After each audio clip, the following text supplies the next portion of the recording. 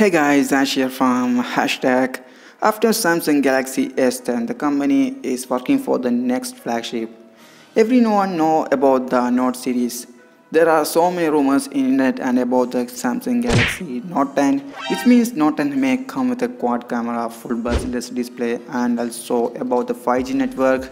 Other than these rumors, there is another interesting rumors about the Note series, but other mention it is going to be the Note 11 in 2020. This photo smartphone is named as the Galaxy Note Fold. It might be open like a book. It's not a smartphone, it's not a tablet, something in between them.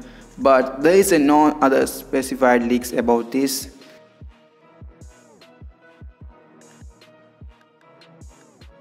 Either interesting that Samsung improved camera in Galaxy Note 10. We all know that Samsung Galaxy S10 have a better camera. Hyce Universe revealed it is high probability that the company will increase the camera sensor size on the Galaxy Note 10.